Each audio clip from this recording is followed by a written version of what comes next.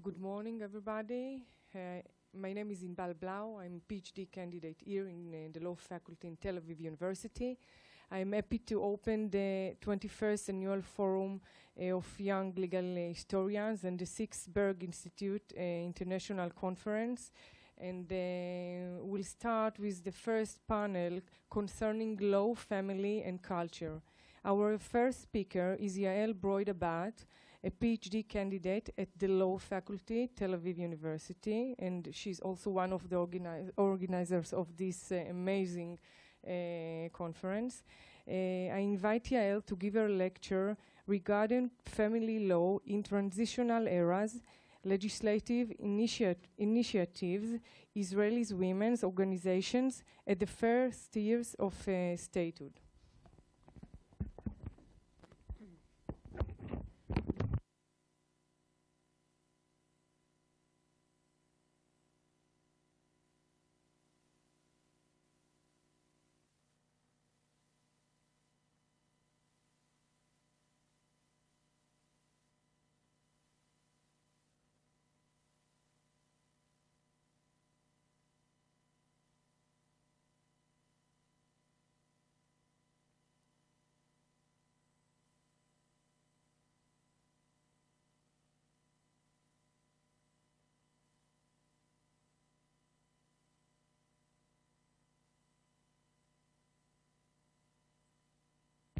Thank you again all for coming here. So I'll start. Times of transition provide excellent opportunities for social changes. Specifically, they enable the promoting of social status of marginal groups. The story I tell here today is a story of a major social change in a time of a major transition, the establishment of the Israeli state in 1948. It is a story about women's organizations that strive for equal opportunity and participation in the young state. It is a story of using law, and more concretely, family law, in order to promote significant social changes. Family law was not the only arena through which the Israeli women's organizations promoted their goals, but it was a very powerful one. The feminist activists who operated legal bureaus for women for more than 2 decades before the establishment of the state, were familiar with the various domestic problems that could be, at least partially, solved by the right legislation. The activists also understood the strong connection between women's status within their homes and, families, and their status in other social spheres, such as workplaces, the political arena, etc. If a woman, for instance, is free to choose her last name after getting married, if both parents are equally entitled to be their children's guardians, if both spouses equally co-own their marital property, if all of those are established in a legislation that explicitly declares that men and women are equal, then women have better chance to gain equality and autonomy both in the family and in the public sphere. These were some of the provisions that were included in Rachel Cohen-Kagan's Family and Women's Equality Bill in 1951. Cohen, a member in the first Knesset, this is her, the Knesset is the Israeli parliament, was at that time also the chairwoman of the Israeli branch of WITZO. WITZO is an international Zionist organization, a women's organization. She was one of the 2 women who signed the Israeli Declaration of Independence and the only representative of a women party that was elected to the Knesset, to the parliament, since the establishment of Israel and up until today, practically. So the first Knesset was assembled in 1948, and 2 years later, in March 1951, Rachel Cohen declared that the Israeli women have waited long enough for the government to fulfill its promise to promote women's social equality. This promise was made in the Israeli Declaration of Independence, along with a similar promise for other social minorities. The bill that was submitted by Cohen was inspiring and rather radical, even in contemporary terms, let alone 1950s terms. One of the bill's articles, on which I will focus my talk today, dealt with the marital property. It suggested that all property that was acquired throughout marriage would be equally owned by both spouses, regardless of its actual registration. Every transaction that was related to the property according to this bill required the consent of both spouses and was void without it. In other words, Rachel Cohen suggested, or she proposed, to set a regime of community property throughout the marriage. It should be mentioned that at that time, the early 1950s, most of Israeli family law, including the issue of marital property, was subjected to religious law. This was actually an inheritance of the legal regime from the British Mandate of the pre-state era, which granted legal autonomy to for the different religious communities in the field of personal and family law. Under Jewish religious law, all property belonged to the husbands, including the property that women brought with them to the marriage or acquired during the marriage. So you can see why Cohen's bill was considered radical, highly transformative, and highly controversial. When Cohen's bill was debated in the Knesset Assembly, Pinchas Rosen, the Minister of Justice, tried to dismiss it, claiming that the government was already preparing a bill concerning women's equality. Indeed, in 1949, 2 years before, several internal reviews were prepared in the Ministry of Justice on a draft of a bill titled A Law of Equal Rights for the Woman. This draft, it should be mentioned and emphasized, had not dealt at all with the marital property and did not ensure wives' rights in it. It is hard to tell why this draft had not found its way to the Knesset, from the desk of the Ministry of Justice to the Knesset, and it is also hard to ignore the fact that after holding it for more than 2 years, it took the government only 6 weeks to present its own bill as a reaction to Cohen's bill. In one sense, the 1951 governmental bill was more egalitarian than the 1949 draft. It suggested that women would not lose the ownership of their property, the property they bring with them to the marriage. However, the governmental bill had not established anything with regard to the property accumulated during the marriage itself. When the governmental bill was discussed in the Knesset, Cohen and some other members of the Knesset had tried to, not them, only the right ones, had tried to promote a regime of community property within this governmental bill, but with no success. The reason given by the opposers for the dismissal of the community property was that this issue was too complicated and is not suitable for enactment on the last days of the first Knesset. Here we have an example for how transitional moments serve as an excuse for delaying or postponing big social changing rather than promoting them. So Prime Minister David Ben-Gurion, who's in the left corner up, promised the women's organizations that the issue of marital property would be discussed during the second Knesset's work. He failed to keep his promise. The marital property was abandoned for a few years until 1955. In 1955, the Research Department of the Ministry of Justice published a draft titled The Individual and Family Bill. This was an extensive draft that included marital property among many other issues. This draft suggested a regime of property separation throughout the marriage, followed by an equal division of property when marriage is dissolved.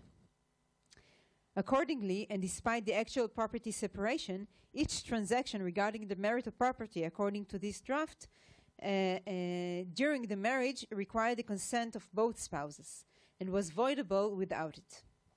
Nonetheless, this draft also suggested granting couples the freedom to diverge by contract from the equal division. This draft did not turn into an actual bill, but future bills were based on it. Such were Emma Talmi's and Ruth Hekatin's bills, submitted in 1961. Talmi and Hekatin were both members in the Knesset and also members of the Israeli organization Women Workers' Council. Their bills had drifted further away from the idea of community property that was suggested by Cohen only a decade before. Although their bills included an equal division at the end of marriage, as well as a requirement for mutual consent for any transaction, in the marital property, there was no way to void the transactions that were not consented. However, contrary to the 1955 draft, Hecatine proposed that the equal division could not be overridden by any other contractual agreement. Talmi, on the other hand, proposed to enable couples to sign agreements, but also thought that the law should ensure that this possibility would not be abused to deprive the so-called weak side from his or her share in the property. Talmi's and Hecatine's bills were strongly opposed by both religious and secular ministers and members of the Knesset. One of them was Zerach Verhaftig, who was the Minister of Religions. He had sent dozens of letters to lawyers, legal scholars, rabbinical authorities, and so on. He claimed that the bills contradicted the Jewish law that should be applied on marital property. He also thought that granting wives ownership over marital property when marriage is dissolved would encourage them to divorce their husbands, and that it would also discourage men from getting married in the first place. From the secular and liberal side of the political map, Pinchas Rosen, again the Minister of Justice, responded to Talmi's and Hecatine's bills by emphasizing the importance of letting couples decide and independently determine their property relations. He ignored the women's efforts to publicly discuss the unequal power relations within families. Despite these objections, it was decided not to dismiss the bills, but rather to further discuss them at the Knesset Committee of Constitution, Law and Justice. In 1965, after a few years of debates at the committee and when it was apparent that its work was stuck, a new governmental committee was gathered, headed by Supreme Court Justice Yael Zussman. At the end of its work in 1966, the committee issued a recommendation that served as the basis of a governmental bill submitted in 1969. So this is the Property Relations Between Spouses Bill. Okay. This bill suggested a regime of property separation between spouses, and when marriage is dissolved, whether by divorce or death, the marital property is accumulated and its value is equally divided. This is unless the spouses have signed an agreement that indicates otherwise. The regime proposed by this bill was far from the community property regime that was proposed by Cohen in 1951. Nonetheless, it recognized women's rights in the marital property, their right to equality in the family, and their right for economic security following a divorce. Although the women organizations had supported the bill and lobbied for it, they had also tried to modify it by alerting the legislators with regard to the bill's major flaws. Specifically, they were worried from the triad combination of the control of the still. There was a control, ongoing control of religious law over marriage and divorce that granted excessive power to husbands, the demand to finalize the divorce before balancing the value of property, and the freedom of spouses to agree on a divergence from the equal division. The organizations warned the legislators back in 1971 when the bill was debated in the committee.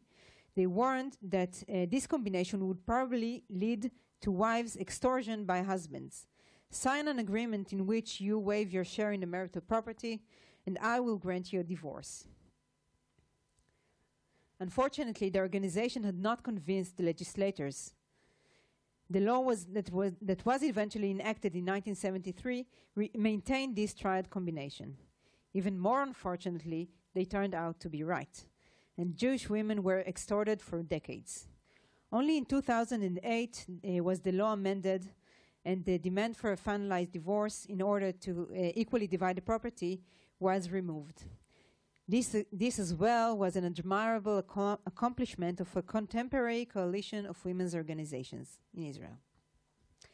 So, what can we learn from this piece of history of Israeli law, family law? One cannot tell, of course, what would have happened if Rachel Cohen would have not recognized this transitional moment of the establishment of this Israeli state that provided a chance for promoting change in women's social and familial status. However, one cannot deny that it were the organization's efforts at the beginning of statehood, as well as the radical bill of Rachel Cohen, that ignited the process of enacting a law that granted women equal rights, at least on paper, in the marital property. So let me finish my first presentation with a short biblical story from the book of Numbers. This is it. After 40 years in the desert, when the Israelites were on the verge of entering the promised land, 5 sisters approached Moses and demanded to inherit their late father's rights to a land in Israel. Their father, Zelophehad, had not borne any sons, and so his family was supposed, according to the biblical inheritance law, his family was supposed to lose its rights to an estate in the promised land. Moses consulted with God, and consequently, the biblical inheritance law was changed, was amended. Women now were able to inherit their fathers if they had no brothers and if they pledged to marry men within their tribes. As in the case of the 1973 marital property law, this amendment was far from being perfect or even egalitarian. However, in light of this biblical story, modern Israeli women's movement and organizations can be considered as a link in a long line of Jewish feminist activism that recognizes transitional moments and uses family law in order to promote major social changes. Although the accomplishments are usually not as radical as the initial goals, they nonetheless can be considered admirable feminist successes. Thank you.